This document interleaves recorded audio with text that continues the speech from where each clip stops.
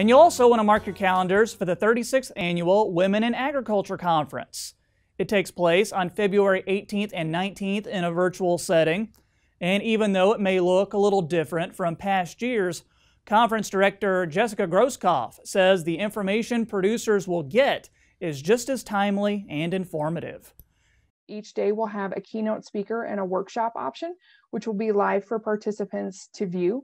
Then we'll also have a series of on-demand workshops that participants can look at their leisure. So our conference covers the 5 areas of agricultural risk management: production, market, financial, human risk, and legal risk. And so our workshops cover a variety of topics, everything from record keeping to farm estate and transition planning, lease agreements, and being an advocate.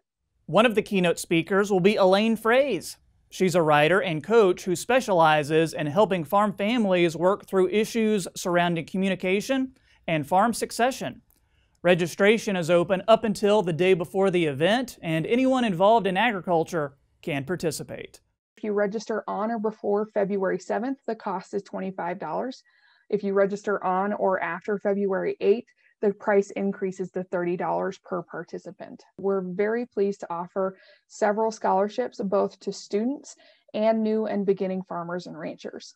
And there's no limit to the number of participants that we will be taking in our event this year.